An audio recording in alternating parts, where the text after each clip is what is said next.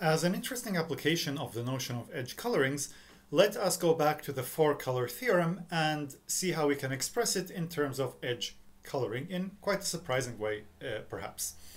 So remember the Four Colour Theorem says that any map, the Four Colour Theorem with respect to faces says that any map can have its faces colored in four colors, so that no two faces that share an edge have the same color. And we showed that this was equivalent to the Four Colour Theorem for vertices and of a planar graph. And we also showed that to prove it for any map, it's enough to consider cubic maps. So cubic means that the degree of each vertex is equal to 3.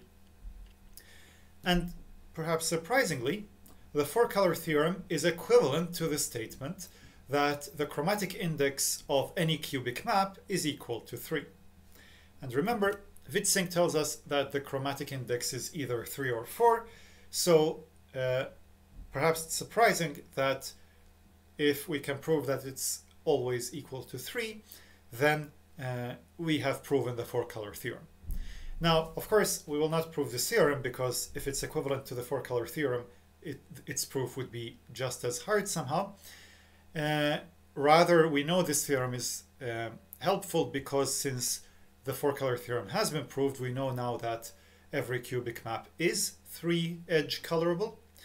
But what I will now show you the proof of is this theorem, which states the equivalence of the two theorems. And this is indeed helpful because if you know that some theorem you're struggling with is equivalent to a theorem whose proof is known, then you know that your theorem is true. So let's go on and prove it. So we need to prove two directions. We need to prove that a cubic map G is 4-colorable F if and only if it is 3-colorable E. So let's first assume that we are dealing with a map and it is 4-colorable F, and we need to show that it is 3-colorable E. Now, so far we've called the colors blue, yellow, red, and whatnot, and as I hope that you have realized, the name of the color is just an abstract thing. We can call the colors C1, C2, C3, and so on. The only reason we use actual names of colors is because it appeals to our intuition. And in this theorem, in the proof of this theorem, we will call colors in a smart way that will help us prove the theorem. So we will call the colors not blue, yellow, and so on, but we will call the colors 0, 0, 0, 1, 1, 0, and 1, 1, as if maybe an alien civilization would call colors. And so assume that you have colored the faces in these colors. And now here comes a way to color the edges. You give each edge the color that is the sum modulo 2 of the two face colors. So let's look at an example. Let's look at the following cubic map.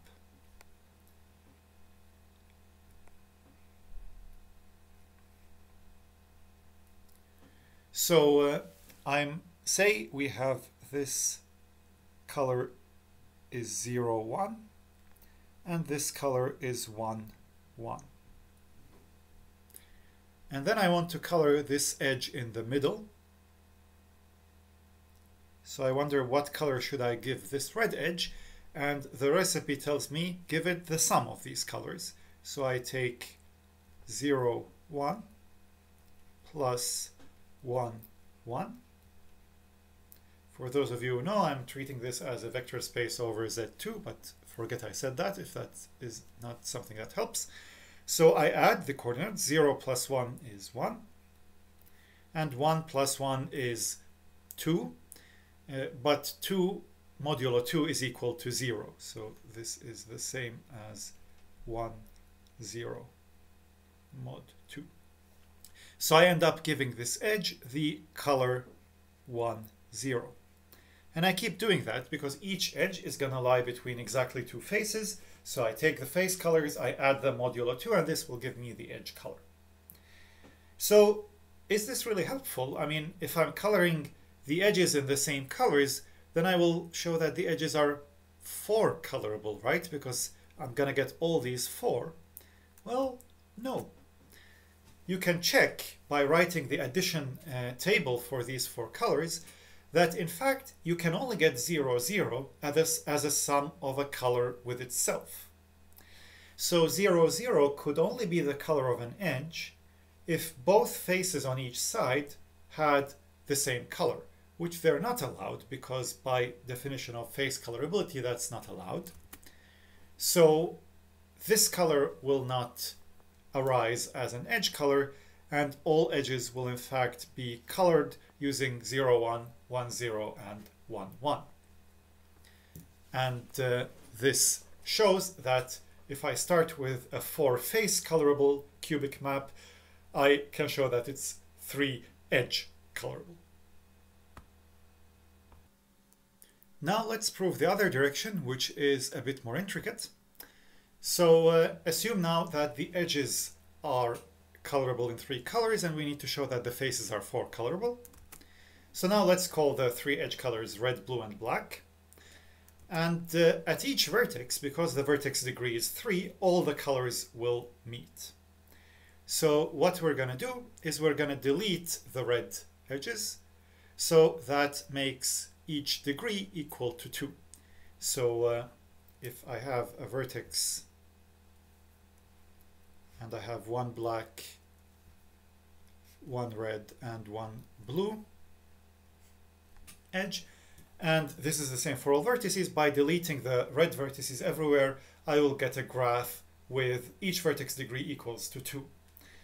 But this means that I have a graph where each vertex degree is even, so the graph's components will be Eulerian. So the resulting graph will be a union of Eulerian graphs.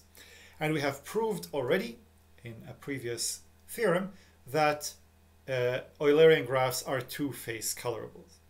So after removing the red edges, the remaining graph will of course have some of the faces will be, so to speak, twice as big because I've removed the red edges. So it will be a 2-face colorable graph. And I call these face colors 0 and 1. I will show you an illustration in a minute how this goes about. But there's nothing special with the red edges. I can just as well do the same with blue edges. If I delete the blue edges, I will get degree 2 everywhere. So it's a union of Eulerian graphs. So again, this is the faces of this now different graph can be colored in 2 colors, which I also call 0 and 1. And now I put back the edges. So when I deleted the blue edges, I had put back the red edges. Now I put back the blue edges, and in the original graph, I combine the color coming from the red edge removal and the color coming from the blue edge removal into these 4 possible colors of faces. And one can show that this gives a face coloring in the sense that different faces that have an edge in common will have different colors. So let me show you how this works in an illustrative example. So assume we have this cubic map, and I have already colored all the edges blue, red, or black. Now I remove the red edges.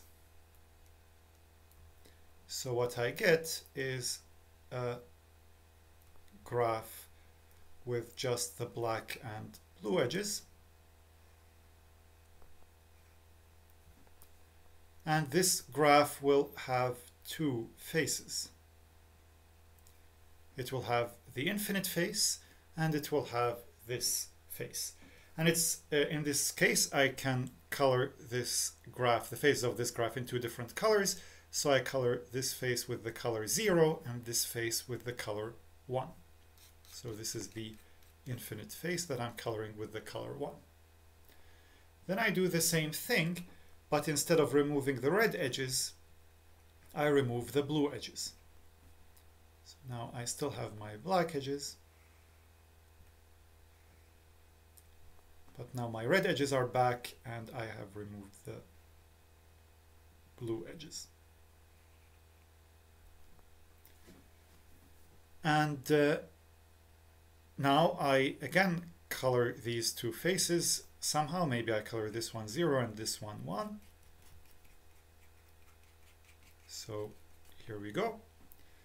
And now I want to color my original graph. So let me draw dotted lines where I have removed edges.